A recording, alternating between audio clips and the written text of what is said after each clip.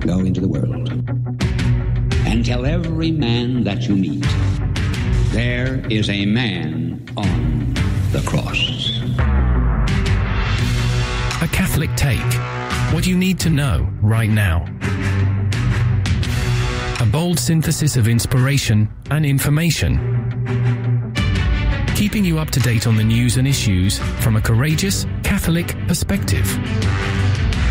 A Catholic Take with Joe McLean starts now. Praise be to Jesus Christ. Welcome back to A Catholic Take, a bold synthesis of information and inspiration. I'm your host, Joe McLean. So good to be on with you. Wars, rumors of wars. See that you are not alarmed, for this must take place, but the end is not yet. For nation will rise against nation, and kingdom against kingdom, and there shall be famines and earthquakes in various places. All this is but the beginning of the sufferings. Are you ready? Because, in fact, there are wars and rumors of wars. There are famines, earthquakes. There was a flood.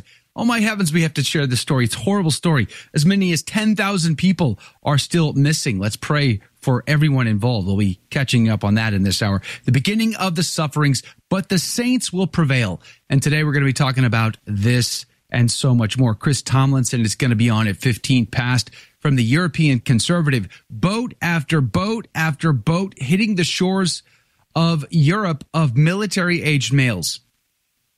Where are the women? Where are the children? What's going on here? And who's doing something about this? Chris Tomlinson will catch us up on that at 15 past. But Gabriel Castillo from Gabby After Hours is back on the show at 30 past the hour. What do we do about it? Living in an age of confusion, of distress, of anxiety. What shall we do? We shall become saints is the answer. Well, how do we do that in an era of confusion and heresy and apostasy and all the rest?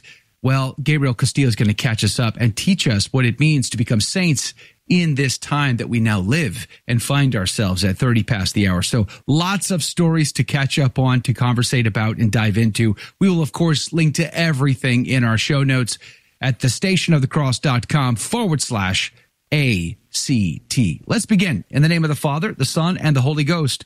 Amen. Remember, O most gracious Virgin Mary, that never was it known that anyone who fled to thy protection, implored thy help, or sought thine intercession was left unaided. Inspired by this confidence, I fly unto thee, O Virgin of Virgins, my mother. To thee do I come, before thee I stand, sinful and sorrowful. O Mother of the Word incarnate, despise not my petitions, but in thy mercy hear and answer me. Amen. In the name of the Father, the Son, and the Holy Ghost. And now your saint of the day. St. John Chrysostom, pray for us. St. John was born in the 340s in Antioch and raised by his pious widowed mother.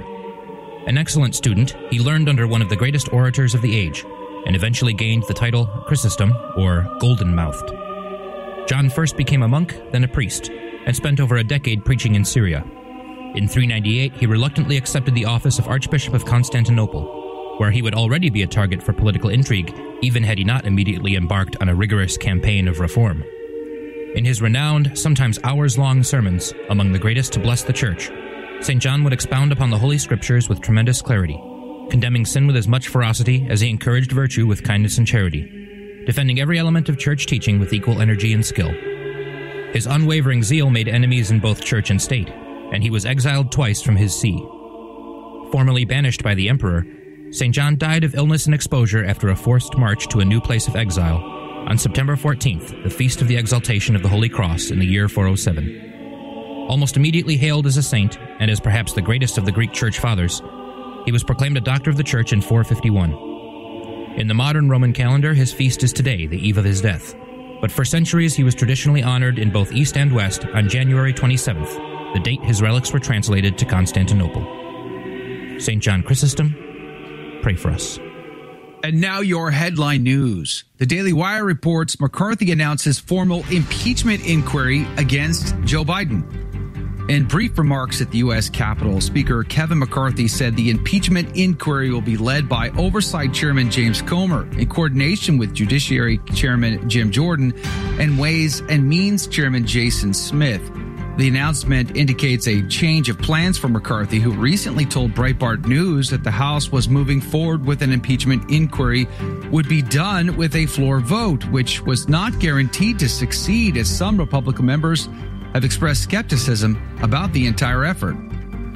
Catholic News Agency reports Swiss bishops' study finds more than 1,000 cases of clergy sexual abuse.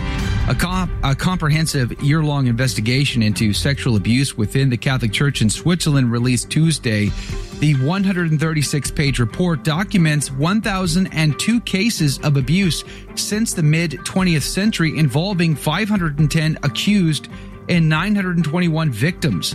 The Swiss Bishops' Conference commissioned the groundbreaking study by the University of Zurich's Historical Seminar.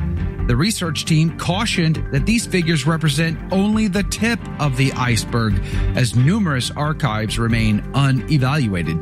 The study also highlighted a systematic cover-up within the church. Church criminal law was scarcely enforced for much of the study period. Instead, many cases were deliberately concealed or minimized. It revealed that the church leaders often transferred accused clerics, sometimes internationally, to evade secular prosecution. The report's summary indicated that 39% of the victims were female, while just under 56% were male. In almost all cases, the accused were men, and 74% of the evaluated files evidenced sexual abuse of minors. The New York Post reports whistleblower says CIA tried to pay off analysts to bury the COVID lab leak theory. A senior-level CIA officer told House committee leaders that his agency tried to pay off 6 analysts who found that SARS-CoV-2 likely originated in a Wuhan lab if they changed their position and said the virus jumped from animals to humans, according to a letter sent Tuesday to the CIA Director William Burns. The U.S. Intelligence Committee declassified its 10-page report on COVID origins in June, which found biosafety concerns and genetic engineering taking place at the Wuhan Institute of Virology, but most of its agencies assessed that the SARS-CoV-2 was not genetically engineered. However, several scientists at the Wuhan lab also became sick in the fall of 2019 with symptoms consistent but not diagnostic of COVID-19. And those are your headline news. The gospel today comes to us on this feast day of St. John Chrysostom, Bishop and Doctor of the Church, from Luke chapter 6, verses 20 through 26. And he, lifting up his eyes on his disciples, said, "Blessed are ye poor, for yours is the kingdom of God. Blessed are ye that hunger now, for you shall be filled. Blessed are ye that weep now, for you shall laugh.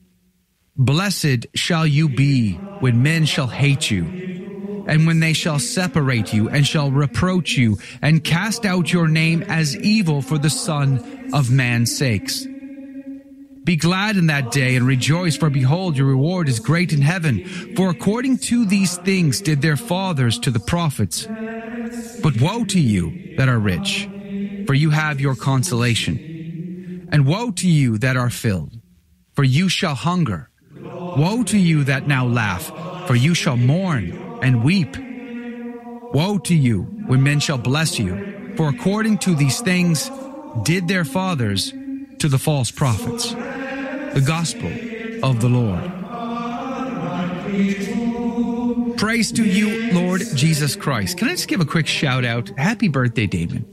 Today is Damon's birthday. It's also Mrs. Kraft's birthday today, too. Can we call her one of our insiders, producer Jake? Is that okay? Can we call Mrs. Kraft one of our insiders? I think we absolutely can.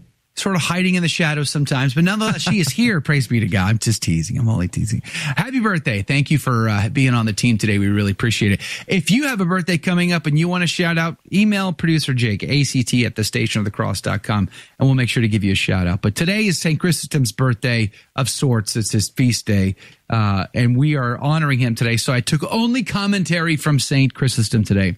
And he says, "But godly sorrow is a great thing, and it worketh repentance to salvation. Hence St. Paul, when he had no failings of his own to weep for, mourned for those of others. Such grief is the source of gladness, as it follows, for ye shall laugh. For if we do no good to those for whom we weep, we do good to ourselves. For he who thus weeps for the sins of others will not let his own go unwept for. But the rather he will not easily fall into sin. Let us not be ever relaxing ourselves in this short life, lest we sigh in that which is eternal, in other words, hell. Let us not seek delights from which flow lamentation and much sorrow, but let us be saddened with sorrow, which brings forth pardon. We often find the Lord sorrowing, never laughing. Can I interpret that? How comfortable are you with this life? I mean, is this life good enough for you? You just really want a good time, a great time, a comfortable time, because that's what Christendom is talking about. Be careful in your pleasure, your leisure, your comfort, because you might get the fires of hell.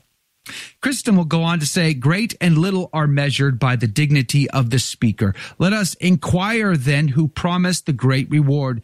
If indeed a prophet or an apostle, little had been in his estimation great, but now it is the Lord in whose hands are eternal treasures and riches surpassing man's conception, who has promised great reward. Be careful who you trust.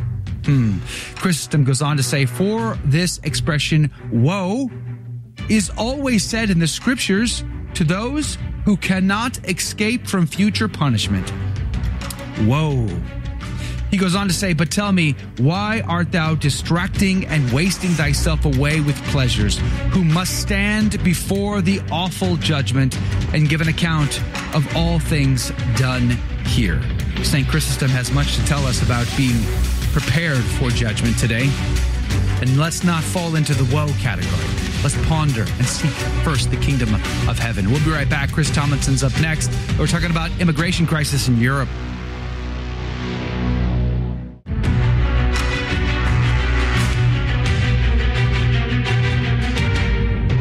Praise be to Jesus Christ. Welcome back to A Catholic Take, a bold synthesis of information and inspiration. I'm your host, Joe McClain. It's great to be on with you. Coming up at 30 past the hour, we're going to have a conversation with Gabriel Castillo from Gabby After Hours, personal friend of mine for many years, but also somebody I consider to be one of the greatest evangelists of our time today. We're going to be talking about what it means to become a saint in an era of confusion, of teaching heterodox at the highest levels, of wars and rumors of wars, famines, earthquakes, and pestilences, and all the rest. The saints must prevail. How do we do that? Gabriel Castillo joins us at 30 past to talk about that. Do join us if you can. But I'm seeing more and more these days just insane videos of boatload after boatload of military-aged males hitting the shores of southern Europe and making their way across the continent. And it is very concerning. I've asked Chris Tomlinson from the European Conservative to join us this morning to discuss it. Good morning to you, Chris. Morning. Thanks for having me. Appreciate your time today, Chris. The European Conservative, you have several articles over there we're going to be linking to this morning in our own show notes. The European Conservative can be found at europeanconservative.com. But let's talk about the immigration crisis. First of all, I'm seeing these videos, boatload after boatload, military-aged males. One of the first questions in my mind is, where are the women and children? Sadly, very few. But we see maybe around 90 to 95% of the people who are coming illegally into Europe are men, usually between the ages of 15 to 30. But there are women and children that do come, and unfortunately they usually come in very sad circumstances. For example, pregnant women have been known to be put on boats by people smugglers in order to garner sympathy, in order to be rescued sooner, rather than just having a boatload of men. Other women have been forcibly sex trafficked across the Mediterranean by gangs, primarily from countries like Nigeria, in order to be forced into prostitution once they actually get to Europe. So there are women and children that are coming, but unfortunately it's a very sad circumstance in which they find themselves. Do we have a sense of the volume per day? Like in some of these video clips I'm seeing, I thought I saw it reported that at least 100 boats a day. Is that accurate, or where are they at on the number? So yesterday was a record for Lampedusa, which is an island that lies just between Sicily, the island of Sicily, and Tunisia. It's one of the most popular destinations for migrants who are going by boat on their own. in order to try and reach Europe because it is so close to Tunisia. And so that has become sort of the hub of the migrant landings. And yesterday, over 100 boats arrived, carrying around 5,000 migrants, which is a record number for Lampedusa ever. We've never seen numbers like this ever. And so this is added on to the already surging number of illegals that have come through the central Mediterranean route, which usually is from Tunisia and Libya to Italy, which already has passed 115,000 people. Just to put that in perspective, last year was around 107,000 people for the entire year, which was the highest number since 2017.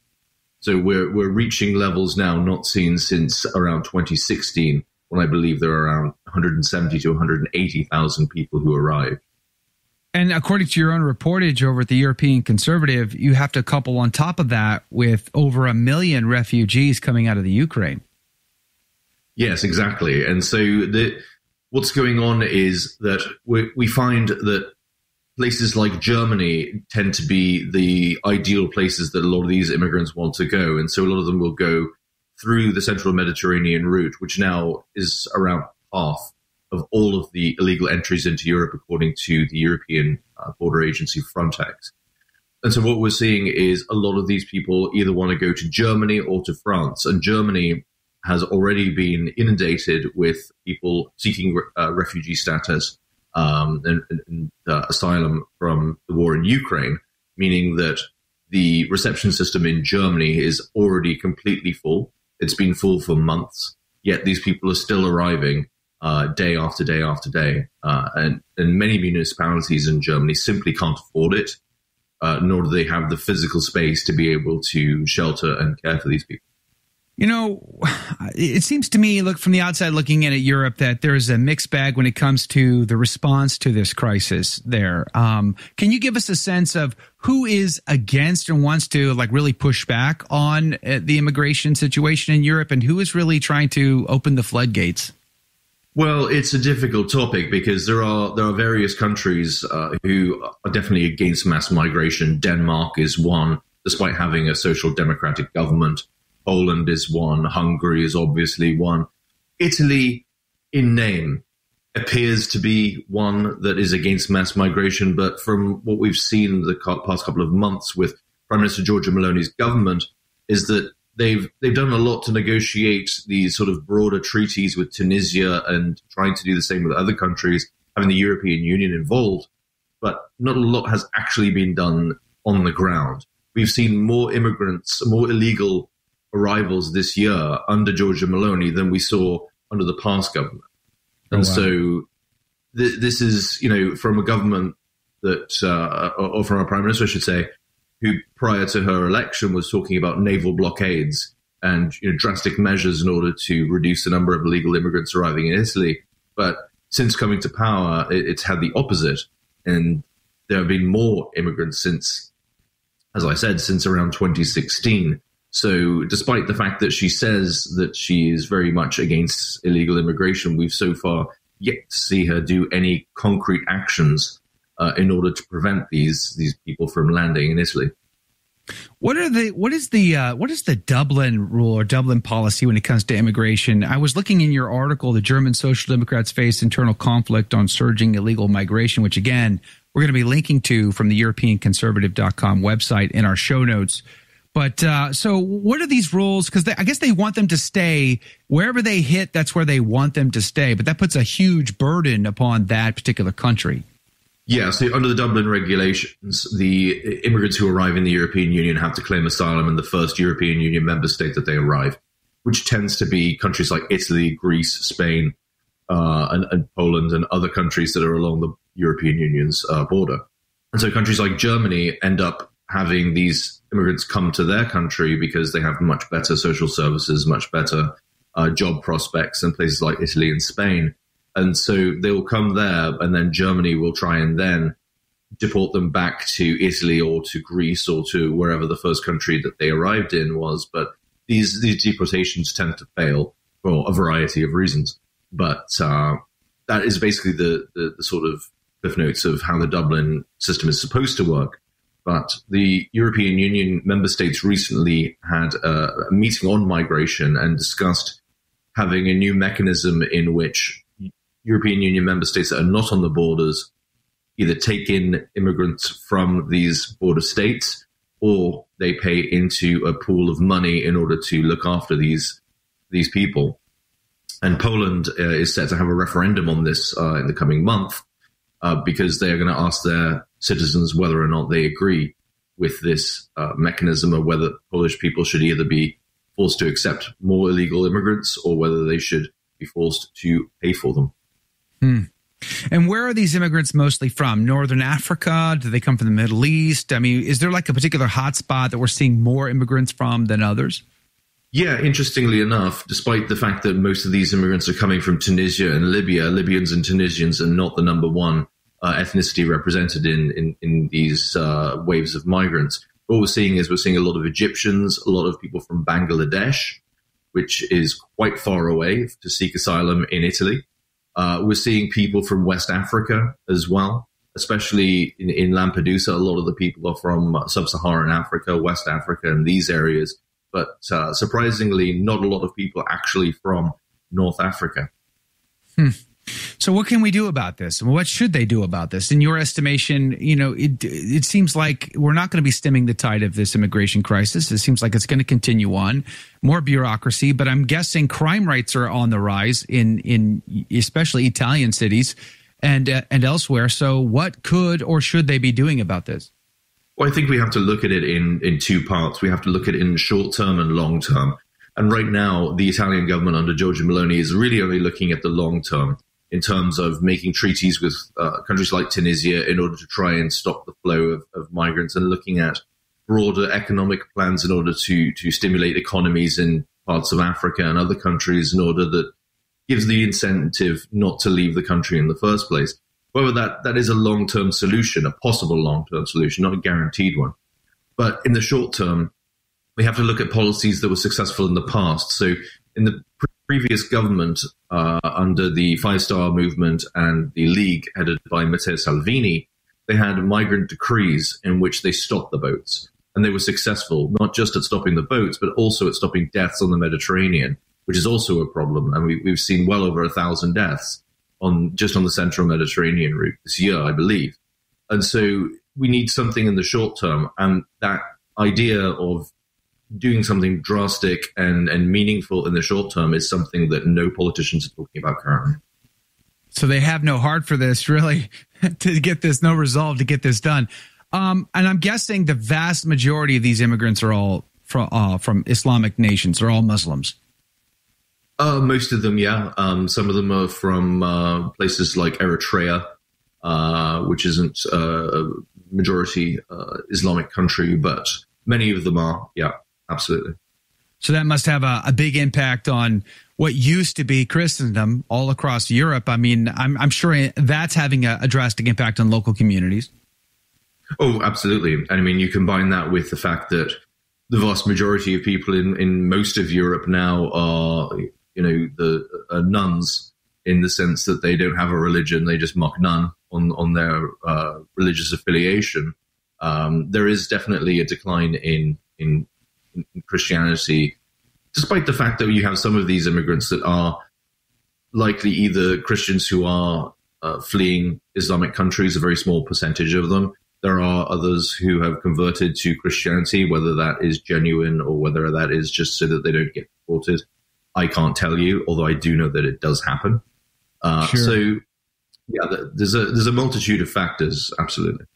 That's part of the reason why Spain had the Inquisition, by the way, was to figure that out, who is lying and who isn't lying, which I find utterly fascinating in these times. So, I mean, we're down to the wire here with Chris Tomlinson. EuropeanConservative.com is the website. There's a ton of great articles over there. We're going to link to his articles this morning in our show notes. But we get down to the wire here. I think the last concern really is if war does kick off in World War III, it looks like Russia is going to align with Iran and China. All of these Muslims that are now in Europe's backyard. How do you think that's going to go? I think we're just going to see more and more disorder, just as we saw on the streets of France in early July and late June. I think we're just going to see that more and more across places like France, across places like Germany. there's going to be civil unrest, especially if there's no money to afford these generous welfare payments that a lot of these people are receiving. Oof. Chris Tomlinson, I appreciate your reportage. Thank you, sir. The European Conservative is a great outlet for information going on all across Europe and beyond. EuropeanConservative.com. EuropeanConservative.com. Chris Tomlinson, God bless you. God love you. Have a great day, sir. God bless. Thank you. All right, we're going to link to that in the show notes at thestationofthecross.com/ACT. But coming up after the break, I've got more breaking news and stories, including a tragedy coming out of northern Africa, of flooding. 10,000 people are missing at this point. We'll share that story. But also, Gabriel Castillo is going to be on. Talk about how do we become saints in these confusing and dark times. That is the most important question, I think, and it's coming up next. Don't go anywhere. Hear what listeners are saying about the free iCatholic Radio mobile app. Through the iCatholic Radio app, I have listened to the sermons and teachings several times. The effect has been a deeper understanding of my faith and Catholic tradition. This app has truly been a blessing in my life and has increased my faith. Listen live or at your convenience to your favorite shows. Just search for iCatholic Radio in your app store today. Praise be to Jesus Christ. Welcome back to A Catholic Take, a bold synthesis of information and inspiration. I'm your host, Joe McClain, and here are your headline news. Breitbart reports Libyan city buries 700 people killed in devastating floods as 10,000 are reported missing. Emergency workers uncovered hundreds of bodies as they dug through the wreckage of Libya's eastern city of Derna on Tuesday, and 10,000 people were reported still missing after floodwaters broke through the dams and smashed through the city, washing away entire neighborhoods. At least 700 recovered bodies have been buried so far. Derna's ambulance authority put the current death toll at 2,300. But the toll is likely to be far higher, in the thousands, said Tamar Ramadan, Libya envoy for the International Federation of Red Cross and Red Crescent Societies. He told a UN briefing in Geneva via video conference from Tunisia that at least 10,000 people are still missing. Let us pray for the repose of the souls that are lost. Just the News reported Pennsylvania schools close again in hunt for escaped convicted murderer. Owen J. Roberts School District in Pottstown in southeastern Pennsylvania said Tuesday that it will be closed as police search for escaped convicted murderer Danilo Cavalcante, whom officials say is now armed. The search already resulted in two school districts temporarily closing down last week. The Pennsylvania State Police sent out an emergency alert Tuesday stating that officials are searching for Cavalcante, who is armed with a weapon in South Coventry Township area. Residents are urged to secure their homes, avoid traveling, and review any surveillance cameras that they may have. Cavalcante, 34 years old, escaped from the Chester County Prison nearly 2 weeks ago after he was convicted of killing his former girlfriend. Cavalcante also had a warrant for his arrest in Brazil, his native country, for another alleged murder in 2017. Catholic Vote reports X sues California over censorship law. Elon Musk's X Corp asked a California court on Friday to overturn a first-of-its-kind online content moderation law, arguing the measure pressures social media platforms to censor discourse viewed as problematic by state officials. The law requires social media companies to publicly disclose moderation practices around categories the state could label as misinformation, disinformation, extremism, radicalization, and hate speech. And those are your headline news. Hey, I was just seeing this video posted on X. I hate calling it X, to be honest with you, but Twitter. On my Twitter feed, Chris Tomlinson actually shared this as well. And it's the video of these Hasidic Jews harassing Christians and little tiny boys just harassing these adults, and the adult Hasidic Jews doing nothing to stop them. Reminded me of the gospel today about those that are going to persecute you and hate you for the name of Jesus Christ. These are the times that we live in. The question is, what ought we to do about that? How do we live in difficult and dark times where, say, many in the church commit horrific crimes or teach heterodox positions or sow the seeds of schism and division and confusion, and there's wars and rumors of wars? How ought we to live? I've invited Gabriel Castillo, one of the greatest Catholic evangelists, in my opinion anyway, in our time, in our era, to be on with us. Gabriel, good morning to you. Good morning, Joe McLean. How are you this morning? Praise be to God. I am alive, and that counts. How are you? Awesome. Me too. I'm alive and kicking. I get up early in the morning for two people, God or my friend Joe McLean. So I'm up early in the morning for both of you guys this morning. The good news is you'll have access to confession later since you work at a church. But nonetheless, right. Let's talk about how to become saints. Let's talk about first why we should strive for sainthood. I argue, Gabriel, you can argue back if you like, but I argue that the vast majority of Catholics on planet Earth have not made becoming an actual saint one of their life's goals. What would you say to that? I agree. I agree 100%. And I would even argue that 99.99% of us are completely, we think we're doing, even those of us who think we're doing good, we've got a firm foundation. We've got our sacramental life. We've got some penances that we're doing. I would argue that the devil in modern times has even swept some of us under the rug to think we're doing better than we actually might be doing. But we can get into that in a moment. Yeah, don't you think we've become too complacent, too comfortable? I argue that most Catholics are just pretty much happy. They're satisfied. They're content with this world. You know, as long as they got a little bit of money in the bank, the back pocket, the skies are blue, humidity is low, sunshine is shining. Yes. Everything is good. Why rock the boat?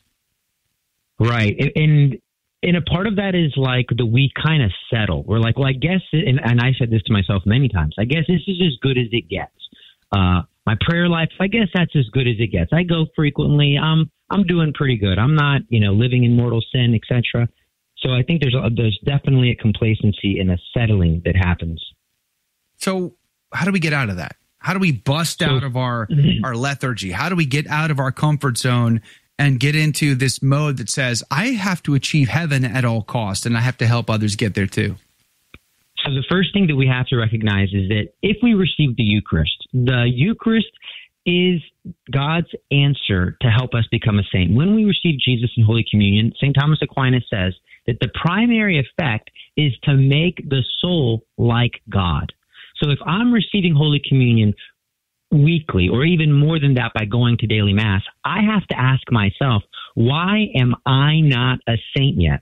St. Thomas tells us the problem is not in Jesus and the Eucharist. The Eucharist is working fine. There's an interior problem within myself.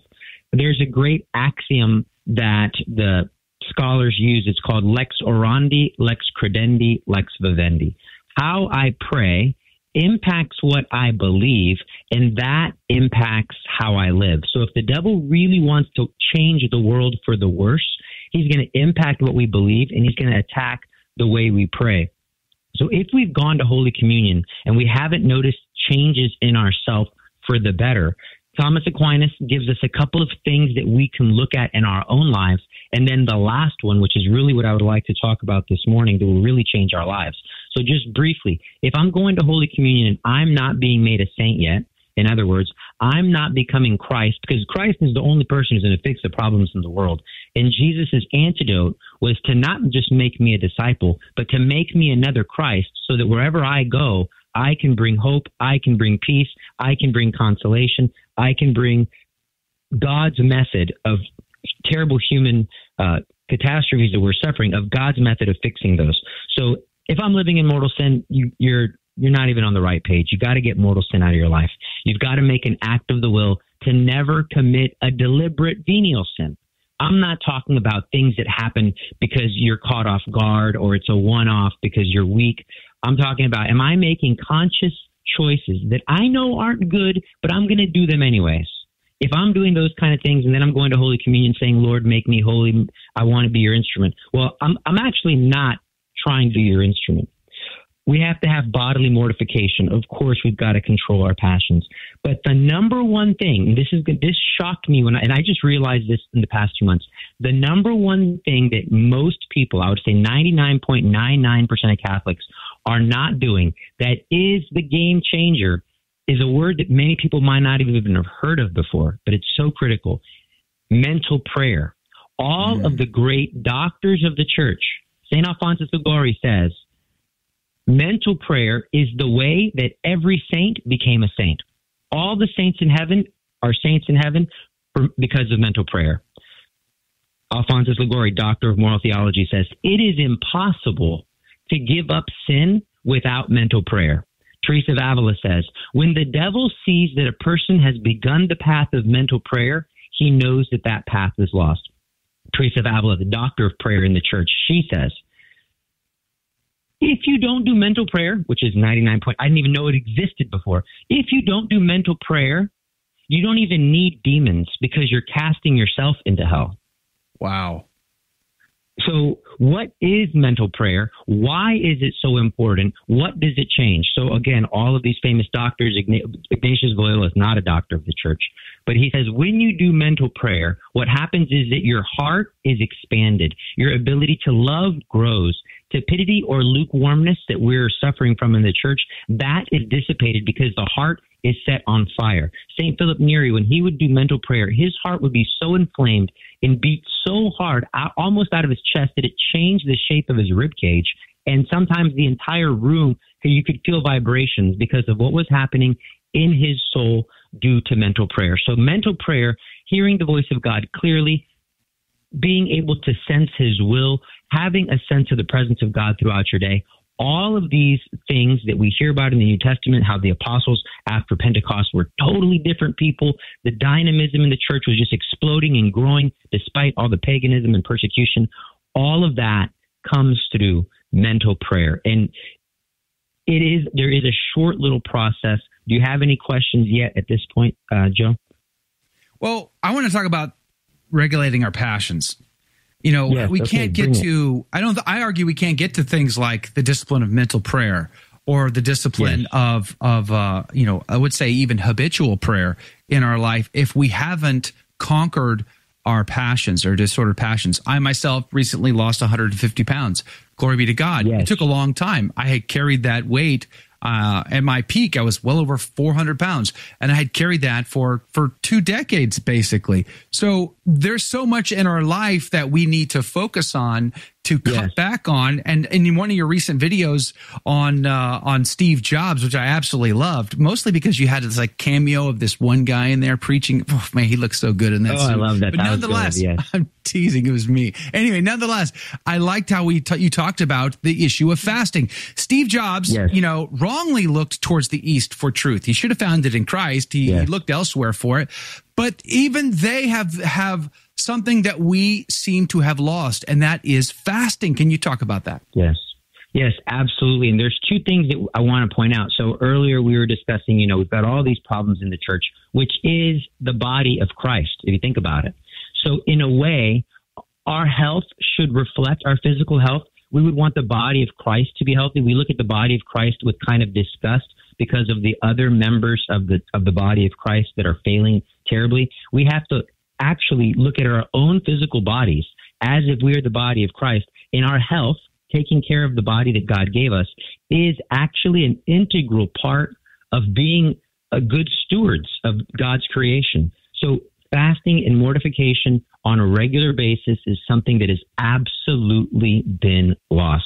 Fridays, most people don't know that it has never changed that Fridays are days of penance. In the past, yes, they were days of abstinence where we would not eat meat, but they're still days of penance. So if we're not doing nothing at all in our mortifying of our appetites, it's very important that at the very least on Friday, we say, I'm either not going to eat meat, I'm going to skip a meal, I'm going to be doing something with my physical appetites to say no to myself, to control myself, and to say, Lord, I offer you this little sacrifice. I'm going to do this one thing. And then from that, begin to build little mortifications throughout every single day, but especially on Fridays. So fasting does a lot of things for us. And the science is coming out. I have a friend who's going to be writing a book very soon. He's actually writing it now. He's going to get it published very soon. How all of these aesthetical practices, all of these practices such as fasting, skipping several meals, or skipping a meal throughout each day, not eating for a 16-hour window, only eating in an 8-hour window, or only eating in a 4-hour window, or fasting entire days and then eating the next day. All of these things are actually good for you physically. Not only are they good for you physically, but God has built it that what's good for the body is good for the soul. What's good for the soul is good for the body. And you will be happier. You will be holier. Your prayers will get answered faster. The doctors of the church say that prayer is like our incense that goes up before God, but fasting is the fire that makes that incense burn and smell amazing. Now, I want to ask you, Joe, you said that you were for several years overweight and you decided to make a change. What had happened in you? What happened in your heart that you said, finally, I'm going to do this? Ooh, just as that music rings, saved by the music, as they say. That music means we're up against our heartbreak. Gabriel Castillo is our guest. Gabby After Hours is his YouTube channel. But I'll answer that question on the other side of the break. We're talking about becoming saints in an era of confusion. We're talking about, wars, rumors of wars, plagues, pestilences, earthquakes, floods, biblical proportion events that are happening in the world today. Just imagine if high-ranking members of the church committed grave crimes or taught heresy. Oh, yeah, that is happening, in fact. So what do we do about that? How do we respond to that? All of that and more is coming up right after this break. Become saints is the answer. But we're going to get Gabriel Castillo to weigh in on that in greater detail. Fasting is one of the big keys. It's all coming up next. Don't go anywhere.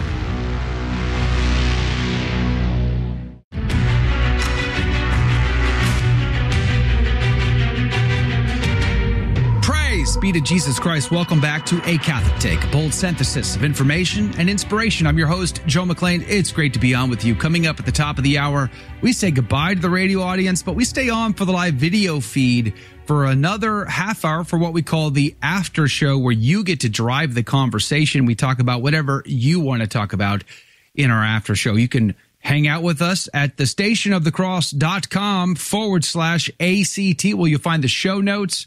You'll find more information about the show itself, the podcast feed, and so much more. You can join the insider email list, which gives you access to the private Telegram group and more at thestationofthecross.com/ACT. Gabriel Castillo is our guest. He has a YouTube channel, if you don't already know, which I'd be surprised if you did, called Gabby After Hours. It is an amazing opportunity to encounter evangelization in a engaging way that you can share with friends and family.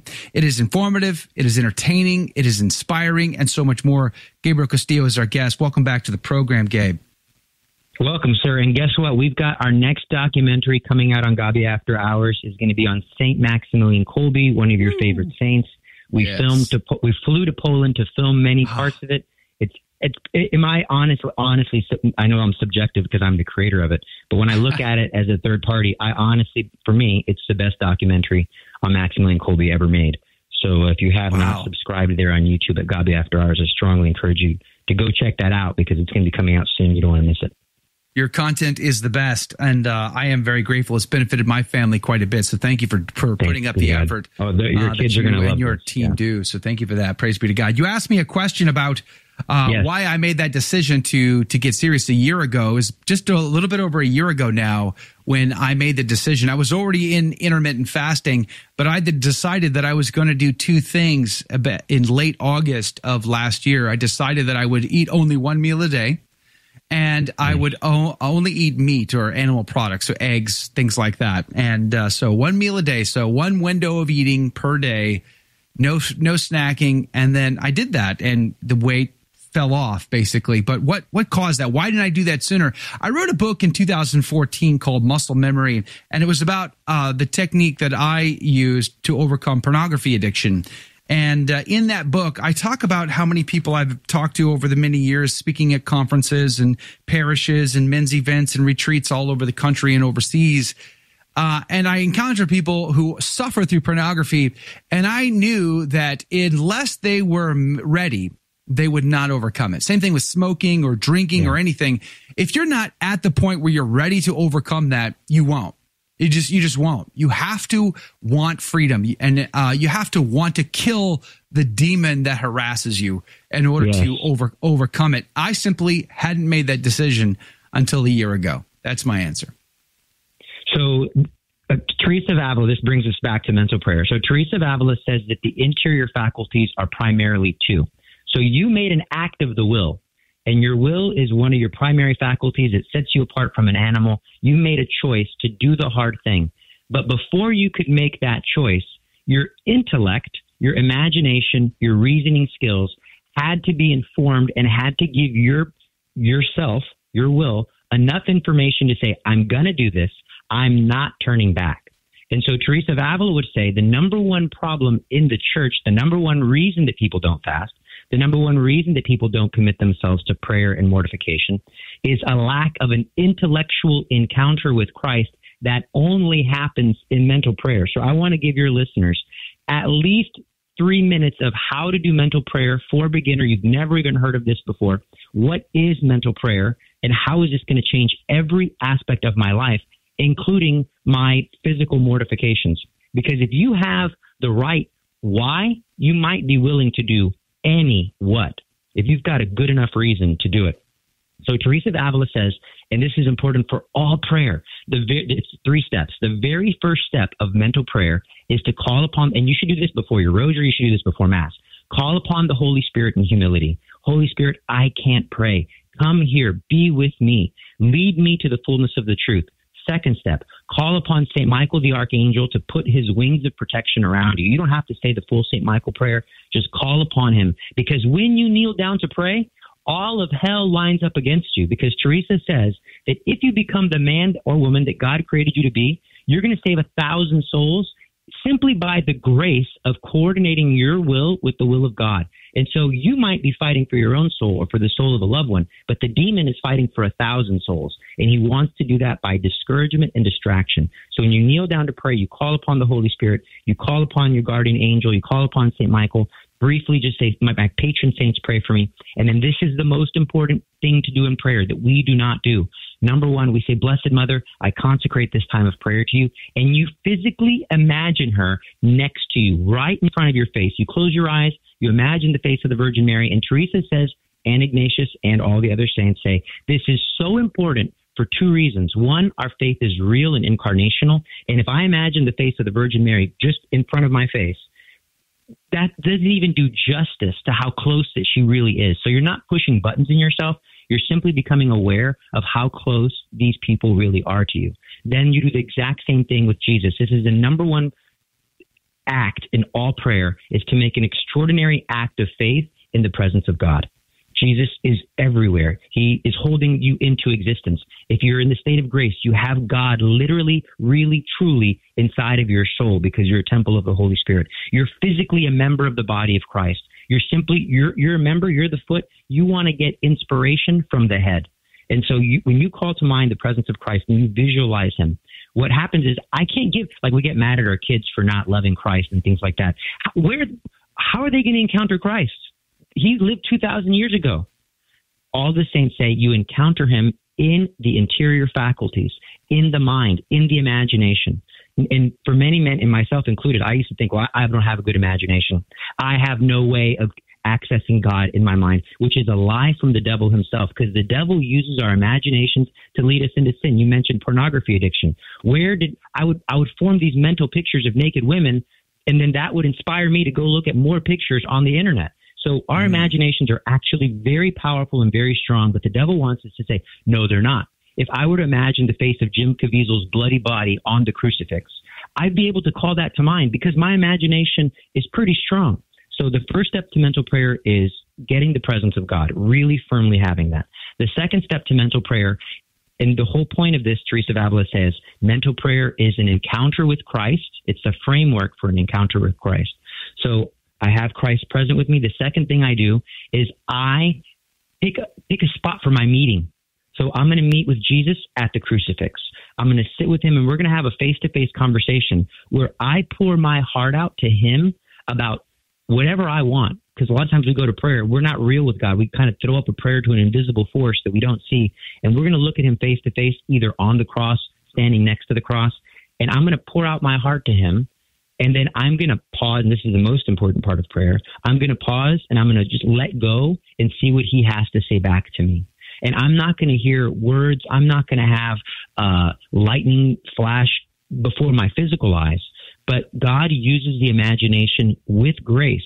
So yes, I'm imagining. That's 100% true. And my imagination about Jesus is pretty good. He's a strong guy. He likes discipline. He's going to say, suck it up, buttercup, and carry your cross. I know that about him. But the most important thing that we have to call to mind is that Jesus Christ is alive, and that with grace, he will inspire this internal image, and he's going to encounter you, and he's going to, when he speaks, he acts. So when you're in your imagination, you're like, I'm just imagining, and he says, my brother, see this cross? This is just tailor-made for you. You want to save your family? Come up here with me. Climb on this cross. And yes, you're hearing that in your imagination, but you will know it's God because it's taken effect in your soul. And this is something that even a child can do. So step 1, presence of God. Step 2, encounter Christ somewhere in the Bible. Step 3, make resolutions to act on what you get in prayer. If you do this, your life's going to change. 15 minutes a day. Amen. Praise be to God. Well said. Gabriel Castillo, I'm so grateful for your time today. Always an inspiration, sir. Thank you. Gabby After Hours is the YouTube channel. We're going to link to it in the show notes. You can search for it on YouTube, of course, Gabby After Hours. But if you go to thestationofthecross.com/ACT, producer Jake is going to be producing the show notes here in just a few minutes. Pun intended. But anyway, Gabe, God bless you, my friend. Have a great day. Thank you for your time. Have a good one. Take care. Bye-bye. All right, we're going to see you in the after show tomorrow. Father Gerald Murray is on deck. We'll see you there too. God bless you. God love you. Share us with a friend.